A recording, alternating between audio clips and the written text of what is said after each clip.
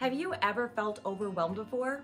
If not, buy a house. And if you have, you know exactly what I'm talking about. It is an overwhelming yet very, very exciting feeling. What we've done is we've created a home buying checklist for you to help negate some of that overwhelming feeling. It will give you a great foundation of what you need to know to do before you get the house or go start looking to put in an offer, and also once it gets accepted, because there are going to be a lot of emails that are go back and forth, documents that you're going to have to read and sign, read but not sign, papers that you're going to have to give. It gets to be a bit overwhelming. So download and click on the link below, that free checklist for you. This is Nicole with the Lux Real Estate Group. Remember, a decision will always move you closer to where you want to go.